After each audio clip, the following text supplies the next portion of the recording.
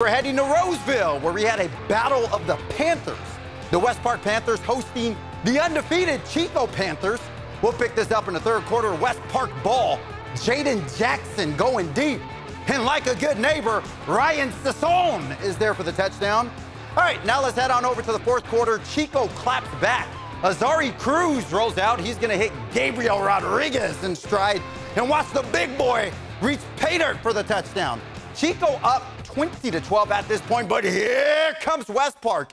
Jaden Jackson throws it to Mason Johnson. Johnson keeps his feet, keeps his balance. He gets in for the touchdown, and we have ourselves a game, y'all. Don't call it a comeback.